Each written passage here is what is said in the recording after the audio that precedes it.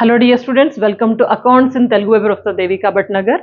ఇంతకు ముందు క్లాస్లో అండర్ రైటర్స్ గురించి ఒక ఇంట్రడక్షన్ ఇచ్చాను. అర్థమైందా? అండర్ రైటింగ్ అంటే ఏంటి, అండర్ రైటర్స్ అంటే ఎవరు, వీళ్ళకి ఎట్లా కమిషన్ ఇస్తారు, వీళ్ళు ఎట్లా పనిచేస్తారు, దీంట్లో మార్క్డ్ అప్లికేషన్ ఏంటి, అన్మార్క్డ్ అప్లికేషన్ ఏంటి, టైప్స్ ఆఫ్ అండర్ రైటర్స్ ఇవన్నీ చూసాము. గుర్తుంది కదా? If yes then will go head A problem. ఒక ప్రాబ్లం వర్కౌట్ చేద్దాము, మంచిగా అర్థమవుతుంది. చాలా ఈజీ, డెడ్ ఈజీ ప్రాబ్లం. కొంచెం ఫోకస్ చేయండి. ఫస్ట్ ప్రాబ్లం అర్థమైతే మీకు సొల్యూషన్ కూడా ఈజీగా వస్తుంది. చూడండి ప్రాబ్లం ఏమంటున్నాడంటే, Cybertech limited issued 1 lakh shares for public subscription. Cybertech company వాళ్ళంట ఒక 1 lakh షేర్స్ని పబ్లిక్ సబ్స్క్రిప్షన్ కోసం ఇష్యూ చేశారు. చేసినప్పుడు ఏమైంది, and these were under return, అక్కడ లైట్ వచ్చి మీకు కనబడుతుందో లేదో, these were under written by ABC. ఈ 1 lakh ఇష్యూ చేసినారు కదా, దీన్ని అండర్ రైటింగ్ ఎవరు చేశారు? ఏబిసి. ఎట్లా? ఈ రేషియోలు 25% ఏ, బి 30% అండ్ సి 45%. ఇది మొత్తం కలిపితే మనకు 100 అయిందా? 25 45 ఎంత అయింది? 70 ప్లస్ 30 100%. అంటే మొత్తం ఈ 1 lakhకి మేము సబ్స్క్రిప్షన్ మేము తీసుకొస్తాము, ఈ 1 lakh షేర్స్కి మేము పట్టుకొస్తామని చెప్పేసి ఏబిసి అండర్ రైటర్స్ ముందుకు వచ్చారు. అర్థమైందా? Under writers ABC. తర్వాత ఏమైంది, applications were received for 80,000 shares. Applications 1 lakhకి రాలేదు, 80,000కే వచ్చాయి, 80,000కి వచ్చాయి.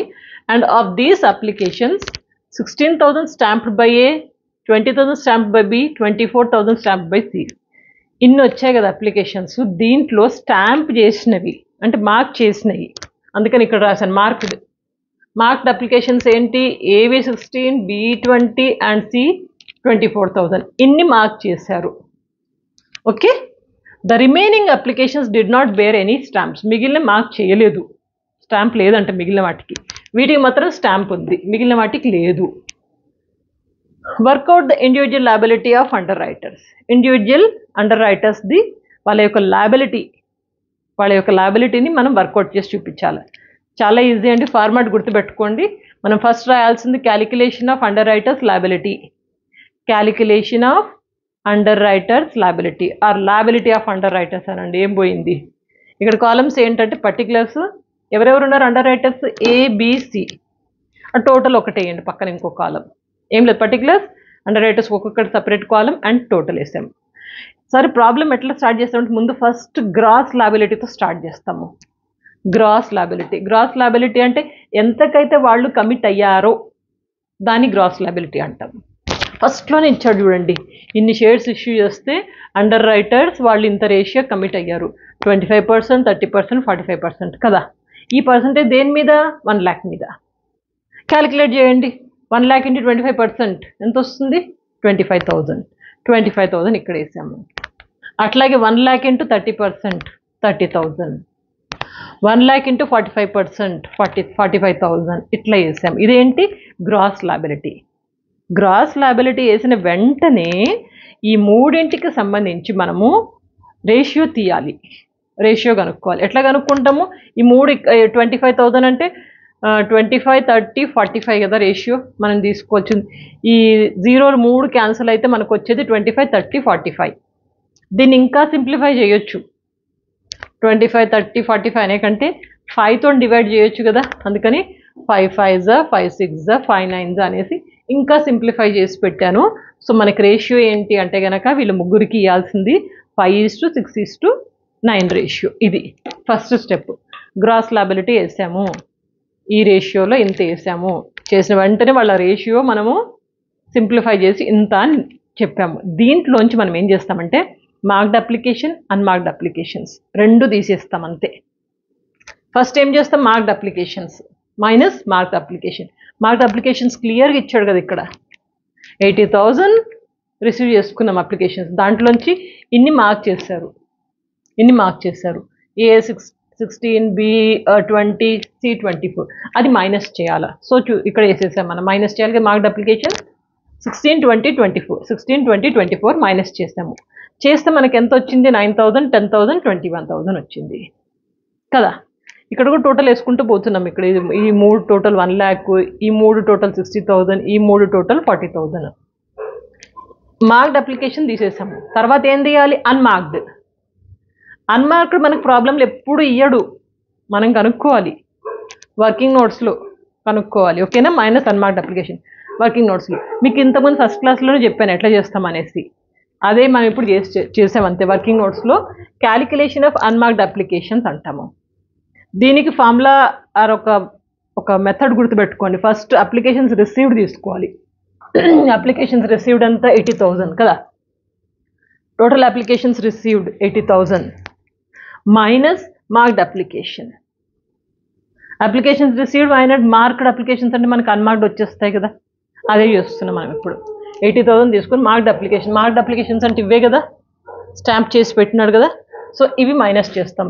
ఏది 16, బి 20, సిది 24, ఇట్లా ఈ 3 మైనస్ చేసాం. చేస్తే మనకు వచ్చిందంతా 20,000 వచ్చింది. 20,000 ఏంటి? Unmarked application. Calculation unmarked application కదా, 20,000 అన్మార్క్డ్ వచ్చింది. దీన్ని మనం ఏబిసికి డిస్ట్రిబ్యూట్ చేయాలా. ఏ రేషియోలో? ఇదే రేషియోలో. అందుకని ఫస్ట్లోనే మనం రేషియో ముందే వేసి పెట్టేయండి అంటున్నాను నేను. ఈ రేషియోలో మనం 20,000ని మనం డిస్ట్రిబ్యూట్ చేస్తాము. చేస్తే అంటే ఇక్కడ రాశాను ఎట్లా డిస్ట్రిబ్యూట్ చేసాము. ఇదే రేషియోలో 20,000ని ఇది మొత్తము మనం యాడ్ చేస్తే ఎంత అయింది? 20 కదా. ఎట్లా డిస్ట్రిబ్యూట్ చేస్తాము? 20,000 into 5 divided by 20, 5,000. 20,000 into 6 divided by 20, 6,000.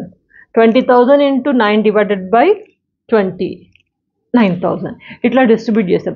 Distribute చేసి మనం ఇక్కడ రాసుకున్నాం, అదే ఇక్కడ వేసేస్తాం ఇప్పుడు. మైనస్ అన్మార్క్డ్ అప్లికేషన్ ఏంటది? 5, 6, 9, 5, 6, 9. ఇది మైనస్ చేస్తే మనకి ఎంత అయితే వచ్చిందో అదే లయబిలిటీ ఆఫ్ అండర్ రైటర్స్. అంతే. లయబిలిటీ ఆఫ్ అండర్ రైటర్స్ ఎంత? 4,000, 4,000, 12,000. ఇంత లయబిలిటీ వాళ్ళకు ఉంది, ఇంత వాళ్ళు పే చేయాలి. ఇదే మనం పక్కన టోటల్ వేసుకుంటూ పోయాం. అంత సింపుల్ అండి, ఏం లేదు. ఏం చేస్తాము? ఫస్ట్ ప్రాబ్లం అర్థం చేసుకోవాలి. ఏమి ఇచ్చాడు? ఓకేనా? ఏమి ఇచ్చాడు? ఇంత అన్నాడు. అచ్చా, మొత్తం 1,00,000లో 80,000 అప్లికేషన్స్ వచ్చాయి. 80,000 అప్లికేషన్స్ వస్తే మార్క్ చేసిన ఎంత? ఇంత. ఓకేనా? మనం ఏం చేస్తాం ఇక్కడ? గ్రాస్ లయబిలిటీ, వాడు ఎంత షూరిటీ ఇచ్చాడో అదంతా వేసుకుంటూ పోయాము. మైనస్ మార్క్డ్ అంటే ఇది మైనస్ చేసాము. తర్వాత అన్మార్క్డ్ ఎప్పుడైనా ప్రాబ్లంలు ఇవ్వడు, మనం క్యాలిక్యులేట్ చేయాలి. ఎట్లా క్యాలిక్యులేట్ చేస్తాం? Unmarked total applications received minus marked. Total applications received అంతా 80,000 మైనస్ మార్క్డ్ అంటే ఈ 3 మైనస్ చేస్తే 20 వచ్చింది. ఈ 20ని ఏ రేషియోలో డిస్ట్రిబ్యూట్ చేస్తాము? ఇదే రేషియోలో. ఈ రేషియోలో డిస్ట్రిబ్యూట్ చేస్తాము. అది చేసిందంటే ఇది అన్మార్క్డ్ కదా. Okay, unmarked minus unmarked applications, ఇదే మనం ఇక్కడ వేసాము. ఇది లయబిలిటీ, అంతే. ఇక నెక్స్ట్ ప్రాబ్లం మీకు సర్ప్లస్. కొన్నిసార్లు మనం మైనస్ వాల్యూ వస్తే కనుక దాన్ని ఎలా క్యాలిక్యులేట్ చేయాలి అదొకటి నేర్పిస్తాను. ఇది అర్థమైతే అది చాలా ఈజీ. ఇదే ప్రాబ్లమ్ని వీలైతే మీరు వర్కౌట్ చేసి చూడండి ఒకసారి, ప్రాక్టికల్గా అర్థం చేసుకోండి. వర్కౌట్ చేసి రఫ్గా చేసి చూడండి. వచ్చిందనుకోండి సేమ్ ఇట్లనే, నెక్స్ట్ మీ టెక్స్ట్ బుక్ ఓపెన్ చేసి ఏదైనా 1-2 ప్రాబ్లమ్స్ వర్కౌట్ చేయండి. కాన్ఫిడెన్స్ బాగా పెరుగుతుంది, ప్రాక్టీస్ కూడా అవుతుంది. ఓకే, నెక్స్ట్ క్లాస్లో కలుస్తాను. స్క్రీన్ షాట్ కావాలా? బై ద వే, వీడియోస్ అన్ని చక్కగా ఫాలో అవుతున్నారు కదా. 10 మందికి షేర్ చేసుకోవడం మర్చిపోవద్దు. ప్రాక్టీస్ బాగా చేయండి. అండ్ మీ యొక్క అమూల్యమైన అభిప్రాయాల కింద కామెంట్ బాక్స్లో తెలియజేస్తూ ఉండండి. Take care. నెక్స్ట్ క్లాస్లో కలుస్తాను. Good luck.